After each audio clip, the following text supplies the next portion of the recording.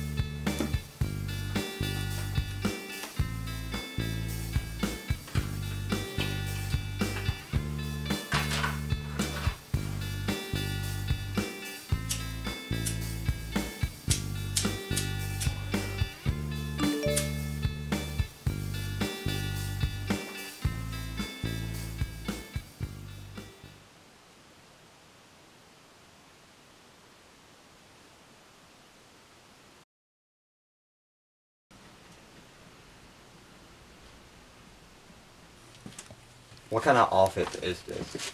Are you even a police officer? This is the file room. The other offices are busy. I'm Detective Marlowe, and I'm here to help you. The other officers said that you feel like you're being blackmailed. Yeah, I committed crimes. But only because I was framed, I swear. Relax, kid. Just explain to me what happened. It all started 3 months ago. My parents and I never really had a good relationship. They were always drunk, and they took out their problems on me. I was tired of being their punching bag. I went to the dark web for a way out. Wasn't really sure what I was looking for. Drugs. Poison. Point is, I never bought any of it. Someone stopped me. Who got in your way? He said his name was Frank. Who knows if that's his real name or not? But it doesn't matter. I was in contact with someone on the dark web.